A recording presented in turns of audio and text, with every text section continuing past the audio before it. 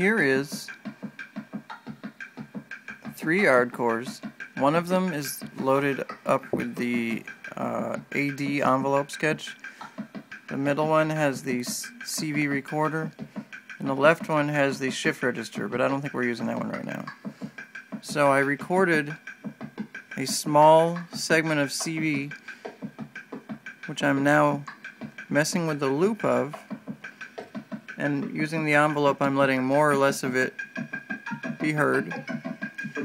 And that CV loop is going into a Hertz donut.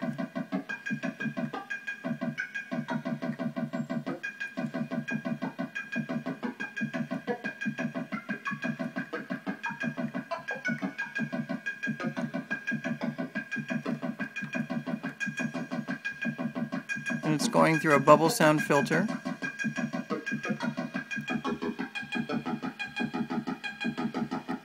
As I turn this one, it shortens the loop. As I turn this one, it makes the program will hop through the CV recording. Now I have it set up so that when I give it a gate, it'll start recording something new. So I'm going to plug it into the output of a maths being used as a LFO, basically. So let's start recording that. And you can hear the difference.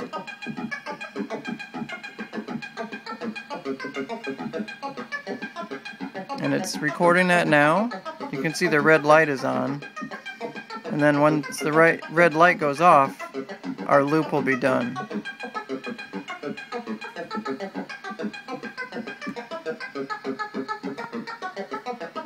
Alright, it's done.